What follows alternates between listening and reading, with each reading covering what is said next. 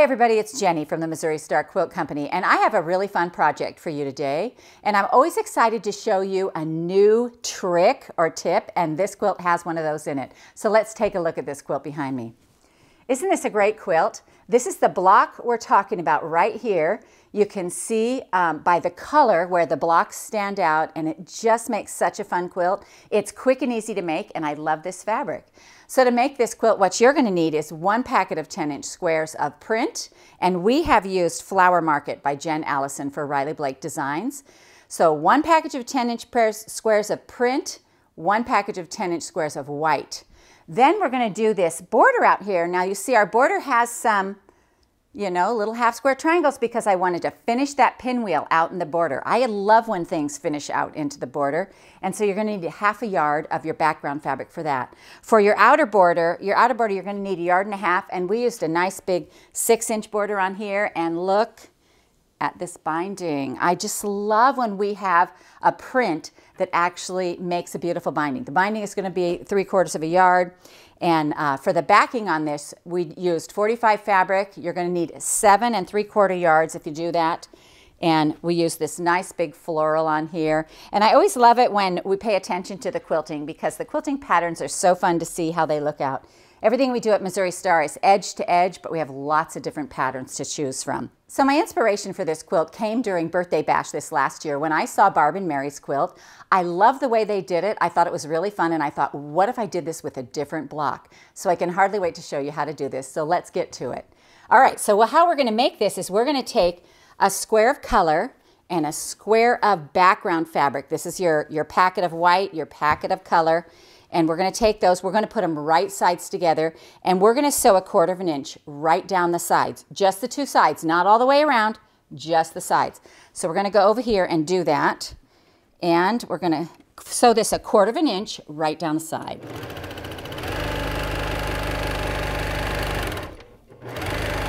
Now what I like to do is just flip it around like that.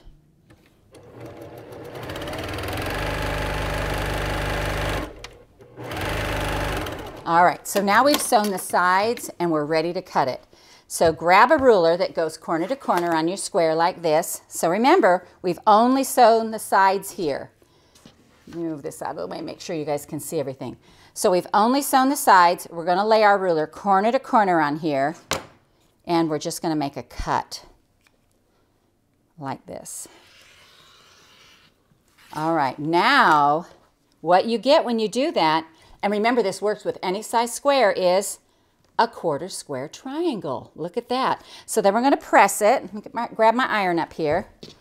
We're going to press this. We're going to set our seam, and then we're going to roll it back so the seam stays on the dark side. You want to make sure that you do this to both sides so that that seam stays hidden. The other thing it will do is it will make our seams nest when we put them together, because they're going to go together like this, and it's going to form a giant hourglass. See how that's going to go together? So we're going to lay this on top of each other now, and I'm going to nestle in these seams, and you can feel like, did you see me just move my fingers like that? My seam was kind of sitting on top. Move it a little bit, it rolls in, and then we're going to go ahead and take this over the sewing machine. It's all lined up. We're going to take it over the sewing machine. We're going to sew 1/4 inch right down the side. So here we go with this. Making sure it's still nested up really nice and tight, because that little seam matters. So that's, it's always good to know the seams that you really want to pay attention to.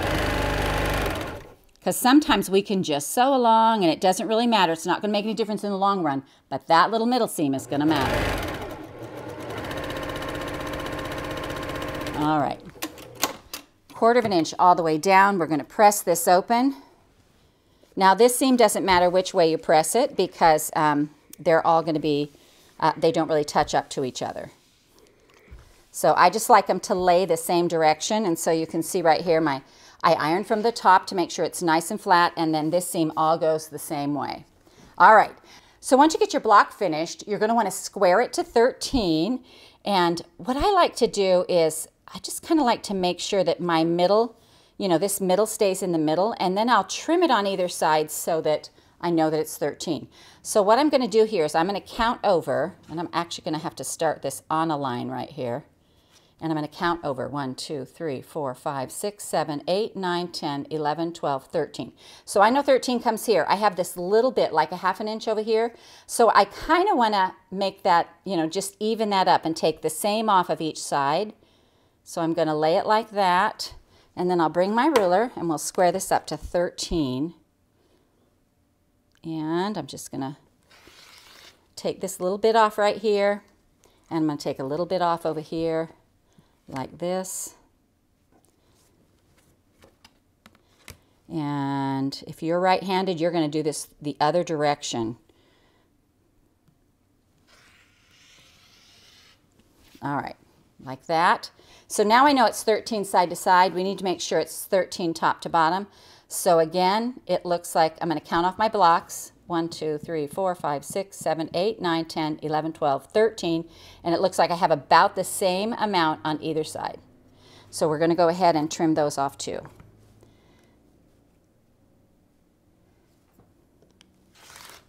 There's a 13 on that side. Make sure it's still lined up, and a 13 on this side. So now we have this great big block, and it lends itself to all kinds of things. So I decided that I wanted to cut him from the sides, and because it's so big, I'm going to cut in 3 inches on all 4 sides. So what we're going to do is we're going to take this right here, and I'm laying my 3 inches right along this edge, and I'm going to make a cut like this on both sides. So I'm going to come over here, and I'm going to lay it 3 inches like this, and I'm going to make that same cut. Now, this block is so large that it didn't work on my rotating mat, so I'm just going to rotate these right here to keep safe. So we're keeping everything in the same position. We're just going to put it back together, but rotate it so that I can cut safely. So as you can see, this block is too big for my rotating mat. So I wanted to show you some alternative ways to do this. And basically, most quilters have an 18 by 24 mat, and any size mat will work as long as it's just a little bigger than your block. And so what we're going to do is we're going to lay our block on here, and we're going to use our ruler, and we're going to come in, and we're going to cut this 3 inches from the edge. Now, this all remains the same, like this. But when we need to cut this, look at this, our mat is rotating. So don't be afraid to not touch your fabric and just rotate the mat. A lot of times we forget that those mats are movable and we end up moving all of our pieces. And just like that, I can turn this and do both sides. And so this makes it so much easier when you view all mats as a rotating mat. I mean, it is handy to have a rotating mat, but don't feel like you can't do this. And you can't cut it if you don't have one. So we are rotating our mat. And you can obviously tell that I am most comfortable and love to cut from this right-hand side. And so that's why even on the side pieces, I turned my mat. And as you can see now, our block is ready to go. So now we've cut this, you can see we have all these pieces here like this. So what we're going to do first is we're going to turn our hourglass so that the white matches up to the color and the color matches up to the white. These corners we're going to flip right around so it does the same thing. So it's white to the color, color to the white, and we're going to do that on all 4 sides. And it basically means that these 2 are going to go in and these 2 are also going to go in like this. They go into the middle. And you're just going to turn those, and this is now your block. So then we're going to sew this together, and I'm going to do it in rows. So we're going to do this little row first, and again, remember your color goes to the white on both sides. So let's sew that. And we're going to lay this on here and sew 1/4 inch right down the side. There we go, and then this one too. And make sure they're going the same direction.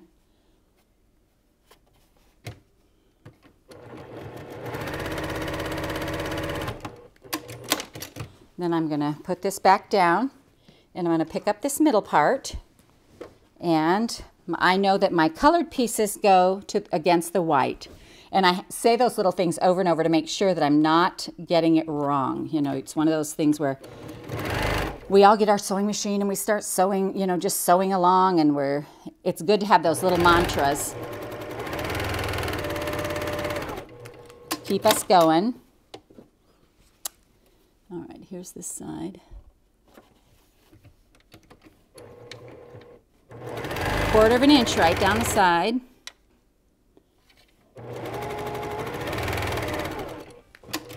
All right, this is our middle.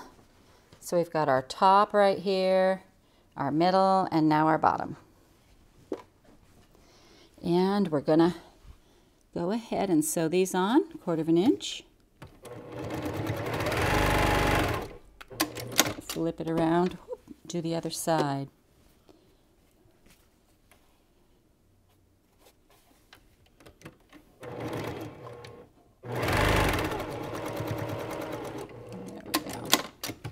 All right, now we're ready to sew this block back together. All right, so now we're ready to sew the 3 of these back together. We're gonna sew the top and the bottom to our middle section.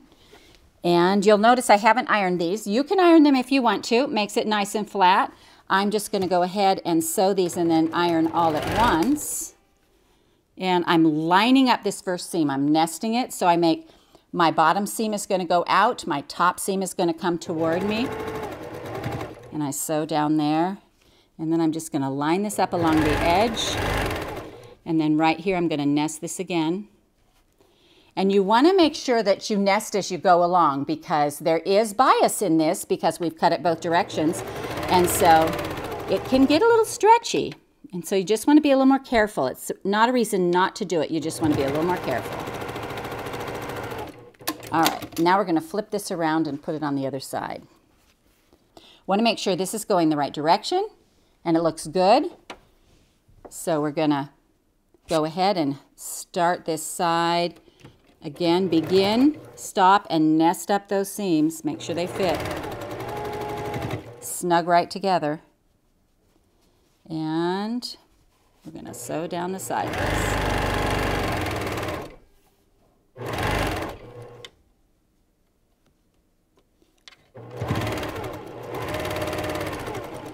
All right, now we're ready to press. And so we're gonna go over here and just iron this back. I always like to iron from the top. Make sure that there's no seams or, you know, creases that changes the size of our block. Then I flip it over to make sure everything is laying nice. And see these little seams, you know, I got one folded here. You can just straighten those out. Give it a shot of steam. Straighten this one. This guy wants to be obstinate. He's probably a teenager. There we go. All right. So then we have this block and we're ready to set it into the quilt. So what I want to do is I want to show you how this is going to go. So see how this one right here is like this? And this next one right here is turned. So then we turn this like this. So what we're going to do when we put them together is that's exactly what we're going to do. We're going to lay these right next to each other. And I've got some made over here. And what we're going to do is we are going to lay these just like this and make a row. And let me look at, see, well, you know you've got it wrong if you have two colors next to each other because you want the white next to each other. So you want to rotate that. Now what's going to happen, here, let me move this stuff right here. What's going to happen over here when these blocks come together is we're going to get a little pinwheel. So I'm going to put my block in over here like this, and then I'm going to put this black one in over here. And do you see what happens? It forms a pinwheel when they come together. These blocks are always opposite. We've got them turned. This one is, you know, there's things you want to look for. The color and the white go together. The pinwheel forms in the middle. So let's take a look at the quilt.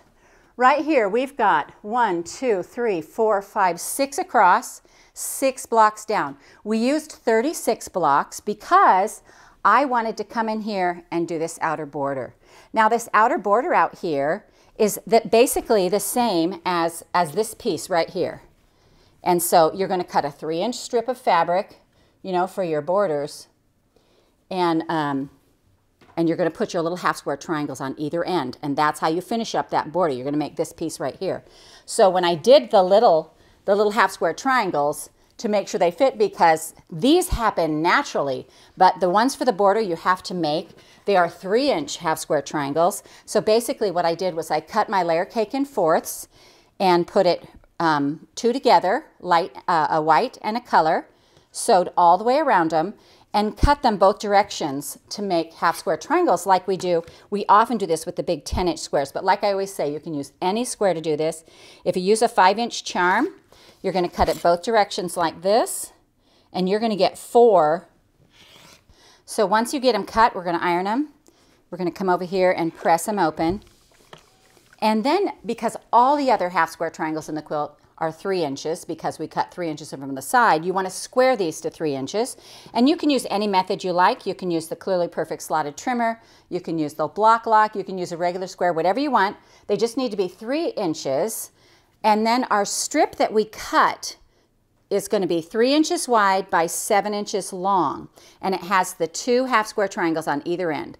So once you get your piece together and you're ready to put it in the border, you can see right here, our little half square triangle, our 7-inch by 3-inch piece of background fabric, and our other little half square triangle. This is how it fits in there. To make it pinwheel, every other one you've got to flip like this. So you put one straight like this, and then the next one you flip like this, and you're going to sew them together, and it's going to go all the way around the whole quilt. And it just makes it so cute. I love when a quilt finishes out into the border. I just really love that look. This makes a quilt that is 85 by 85, so it's a great size quilt, a fun, easy project, and we hope you enjoyed this tutorial on the turnstile quilt from the Missouri Star Quilt Company.